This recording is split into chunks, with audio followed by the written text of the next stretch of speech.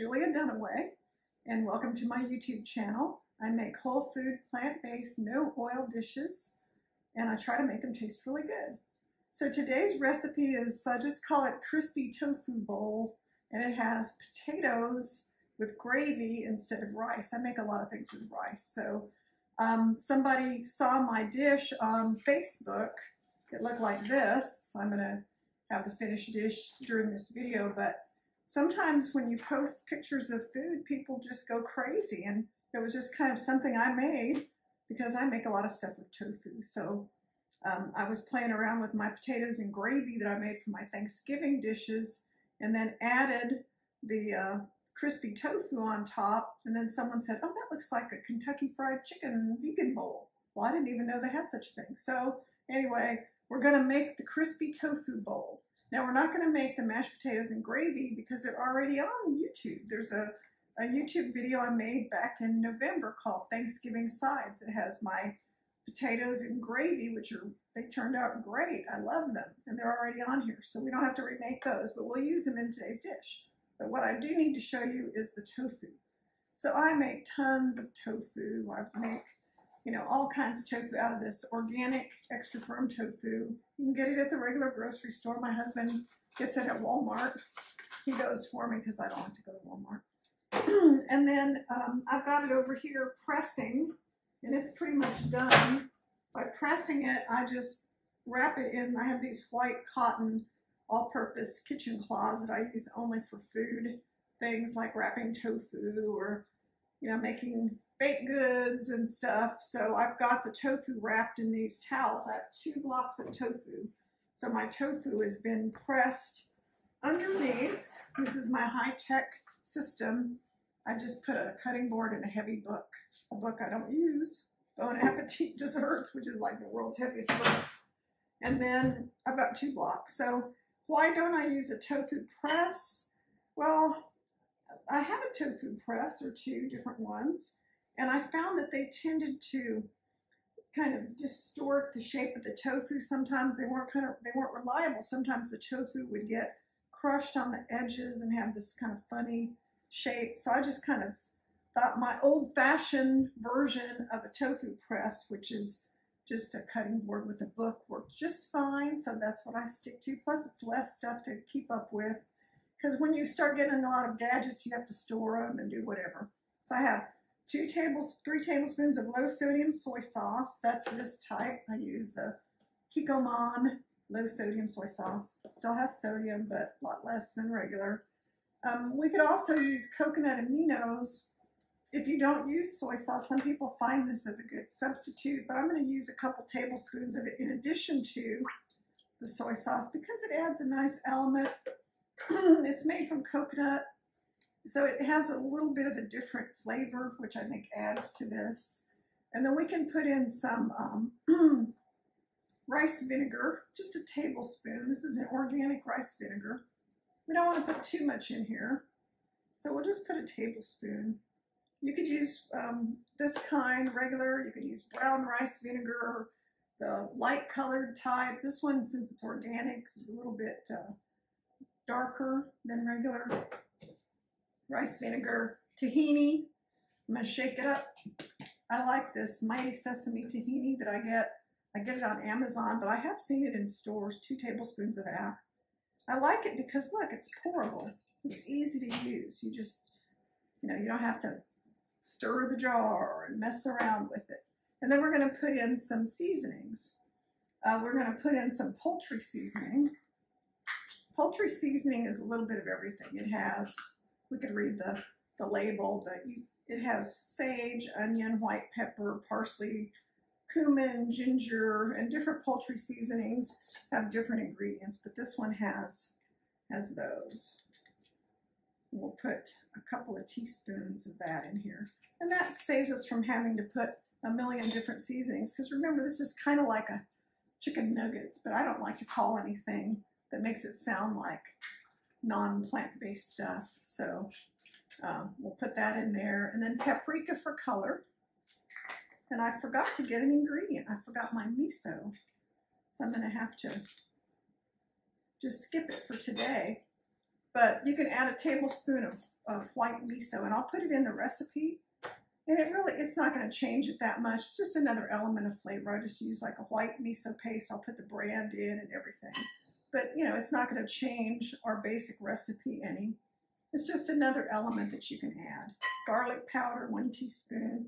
And really, you know, this could be any seasoning. So I'm just putting in some things that poultry seasoning made sense to me because, you know, this is kind of along the lines of a nugget. You know what I mean? And so poultry seasoning is a seasoning that is usually used at the holidays to season your dressing and stuff that you serve with poultry. So it's not made of poultry. And then we just mix this up. And, you know, there are some other things we could add. Like, I'm looking at all my spices that are on a rack right over here, and I'm thinking, I think some red chili flakes would be good. So, and this is how I develop recipes a lot of times, is I just look at stuff I have on hand. So I didn't think about doing this, but I added a little red chili flakes, not too many. A friend of mine had a recipe for red chili for soup, and it called for a teaspoon of red chili flakes. That soup was hot, and not in a good way. And other things I could add to this are like, I have all these fresh jack seasoning, like, you know, tofu scramble seasoning, and there's so many different things I could put in here, but I'm going to stop at that. But remember, I didn't put in my tablespoon of miso, but you could. Now I'm going to take my tofu, and I'm just going to break it off with my hands, but in big pieces, because if you break it off too small, it's just going to be like tiny little crumbles, and we want kind of chunks, not too big, but let's say 1/2 inch or so chunks, because we don't want them to turn into crumbles. I've made a lot of tofu crumbles in my time, which, you know, are just, you know, very small pieces of tofu. We use those in tacos and, you know, burrito bowls and stuff like that. But this one is more of this type. So you could do it very quickly. And then all we're going to do is we are going to mix it up and get the seasonings on these and get them on a baking sheet. Then we're going to put them in the oven at 375 for about 20 minutes. Move them around a little bit. Cook them for another 10, 15 minutes until they're the texture and crispiness that you like. But before we do that, we're going to put a little bit of arrowroot powder, cornstarch, some kind of starch on them, because that's what's going to make these. And I'm going to use my hands because I think the spoon is okay to get started, but really get in there with your hands. The reason we need some kind of powder or something on the outside of it is that will give it the crispy texture, okay? So I'm going to keep working on this, and I'll be right back with the next step. Okay, well, I went to get the miso just to show you, and I'm not going to use it this time because it's a little too late to put it in, but that's the type I would have used, a tablespoon of that. And the next step is going to be, this is all pretty much covered with the sauce, and now what I'm going to do is, and it looks even like it could use a little more sauce, but that's okay. It will develop the color that we need, but we're going to put some of this arrowroot powder, and if you don't have that, you could use cornstarch. Arrowroot powder isn't something you find everywhere. I noticed that. We can use, let's use about 4 tablespoons. I noticed that the store that I shop at a lot didn't have any, which surprised me because I thought they would have everything, but no, they didn't have arrowroot powder. And we're just going to mix that in, just kind of toss it gently. Remember, we don't want our tofu to turn into tiny little crumbs, and then we have our nutritional yeast. Nutritional yeast is one of those things that you can easily overdo it. Like, you know, I always look at recipes before I cook anything. I'm going to put 2 tablespoons in because that's plenty for me. But I have, over the years since I've been eating plant-based, seen so many recipes that use a lot of nutritional yeast, like 1/2 cup or, you know, huge quantities. This 2 tablespoons and 2 blocks of tofu is not very much. So that's about right for me. If you find a big piece of tofu, go ahead and break it up. Some of my pieces are a little irregular. So I only use 2 tablespoons, but if you're you know, a person who really loves nutritional yeast, you know, you could use more. You don't have to stop at that amount.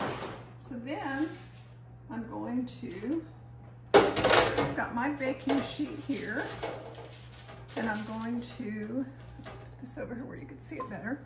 I'm going to put the tofu on this baking sheet.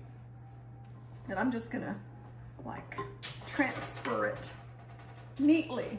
That's the key factor here, is as neatly as possible. And this is a big baking sheet. This is a half sheet baking sheet. So your typical baking sheet's half this size. So this is the like, what, 12 by 16 or something. So if you have your everyday normal size baking sheet, you're gonna need 2 baking sheets.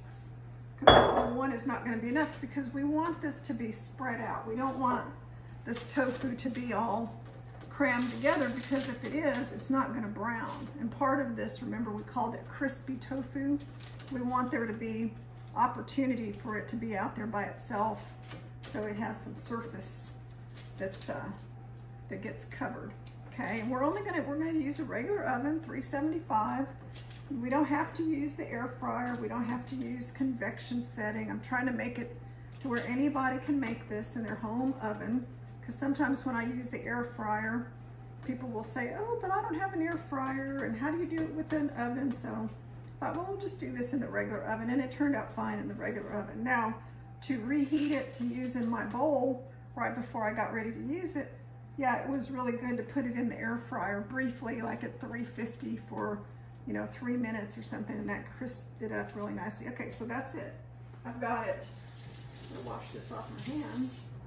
I've got it on the baking sheet. It's ready to go in the oven, and that's it. I'll just put it in the oven at 375, and we're gonna keep it in there, like I said, for about 20 minutes.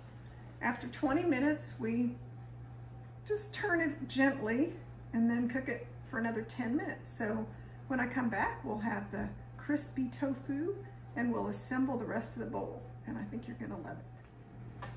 So I pulled the tofu out of the oven, and it looks pretty good to me. It's nice and crunchy, and it's got some nice color, so you can see it. It's some of the pieces are crunchier than others, but they all have that little crispy crust, and that's from the use of arrowroot powder, cornstarch, potato starch, whatever kind of starch powder you use on it will give it that crispy kind of an exterior, which is what we want. So now we have to assemble our bowl, and that was, remember I showed you earlier the picture that I posted that had the nice crispy tofu bowl, and everyone said, oh, you have to make that. So I'm gonna set my tofu nuggets aside for a second, and we're gonna assemble our bowl. So we have our choice of, we could use just a plain white bowl. This was the bowl in my picture where it looked so nice, but that bowl may be a little small for most people. I think it's perfect for me, but I'll use a little bit bigger bowl. So of course we've got to get our potatoes in. And remember I told you the potato recipe is in the video called Thanksgiving Sides, and I'll put a link to it here in this video. So I'm gonna put a nice generous serving of potatoes on the bottom, because, you know, people love potatoes. It's a lot, but if you think about it, it's just potatoes and some cashew cream. So it doesn't have the butter and regular cream and stuff in regular potatoes. And the thing about plant-based mashed potatoes is they're a little stiff, because you're only using plant milk. And plant milk is never going to make your potatoes come out real fluffy and creamy like regular potatoes, unless you put a lot in it, and then it kind of waters it down and makes it taste too much like plant milk and less like potatoes. So there's our potatoes, and we can pile on other stuff if we want to, but we're gonna kind of go easy on the other stuff. I've got some corn, and I'm gonna put a little section of corn over here. Some people mix the potatoes in with the corn. I kind of don't like corn and potatoes mixed up, so I'm not gonna do that, although I did get some potatoes on my corn here. It looks a little messy. And then in my picture, I had zucchini. So I have some steamed zucchini that I made a couple of days ago, yesterday, for something else, so I'm just going to use my steamed zucchini. And I steam vegetables all the time, so that's why I had it in my other dish, because I happen to have some, or I made some or whatever. But you know, I like to have vegetables with my food. I don't want to just have nothing but brown food. So that's why I have my little section of corn and a little section of zucchini, because I think it makes it more appetizing.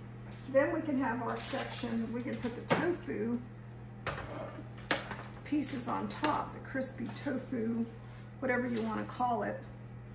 I'm going to find some pretty brown pieces, my favorite looking pieces, and get them over the top of this. And this is so good. Now, doesn't that look like, I mean, I don't know what the Kentucky Fried Vegan Chicken Bowl looks like, but this looks pretty good to me. It's kind of warm. Let's move this. So we got that, and then let's talk for a minute about our gravy. So I have some gravy in my pot here, because remember I told you that the gravy and the potato recipe are in my other video. So this is that delicious gravy, and I do have to say this gravy does take a little time, because you have to take onions and mushrooms, celery, some garlic or whatever. There's a bunch of different things, and you cook that, strain it, add some brown rice flour, and you come up with this gravy. Don't take shortcuts with it, because this gravy is really good, and plant-based gravy is hard to make taste good. A lot of recipes for plant-based gravy will just have, oh, just take some veggie broth and add flour to it, and there you have gravy. Well, it tastes like nothing. It's kind of flat tasting. So this gravy actually tastes really good, and it looks good too. I think you're going to see this is just the same recipe that was on the other video, and I'm just going to pour it over the top of these nuggets. Now I'm going to leave some that don't have gravy on them, because you don't want to cover it all up, because look how the pretty brown crispy part is. We don't want to cover it all up. And then what I always do on my food is I have little garnishes. So I have Fresno chilies, which I grow in my garden, and they're beautiful and red. I have some thinly sliced green onions, scallions. I love the flavor of those. And then I have some cilantro. Now, do you have to put these herbs on top and peppers? No, you don't have to put this on your food. But if you watch any of my videos, you know that I tend to put things on my food that make it look pretty, because and it tastes good. It gives a little, you could call it a little spark, whatever you want to call it. So there we go. This is the crispy tofu bowl. It's just like my picture that people wanted me to make. And it has the crispy tofu, the as creamy as I could get them, mashed potatoes, the Thanksgiving gravy, some steamed vegetables that don't have to be in there, some little toppings, and then we have this wonderful, wonderful flavor-packed bowl. I'll even taste it for you. Make sure it's good. I know it's going to taste good because I've had it before, but you know, there's just something about this combination of the crispy tofu, that is really good, the gravy, and all of it, the corn, everything just kind of goes together well. So if you're craving some kind of comfort food and you want to eat something that, you know, looks like something you used to have, try this, the crispy tofu bowl with mashed potatoes and gravy, and plenty of toppings. And I hope you enjoy it. I hope you watch my videos, subscribe to my YouTube channel, follow me on Instagram, Facebook. I do teach Zoom classes all the time. My next Zoom class is going to be February the 19th, and it's on quick grab and go meals. So it's for busy people. So if you're interested in that, go to my website, chef-julia.com, and sign up for the class. So again, I'll see you at my next video, which is going to be chewy pecan cookies, and they're going to be good. So I hope you watch that one too. Thanks again. Bye-bye.